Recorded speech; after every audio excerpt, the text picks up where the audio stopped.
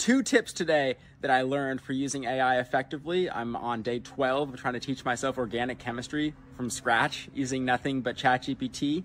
I'll admit I'm actually using organic chemistry as a second language as well. And that's the first thing I want to talk about. Having 2 sources of information, immensely helpful. Today was Newman projections, which I had ChatGPT try to explain to me for over an hour just using the chatbots, but then within 5 minutes of looking at the textbook, seeing their visual illustrated examples and their explanation, I got it. It made sense, it clicked, and I was so relieved.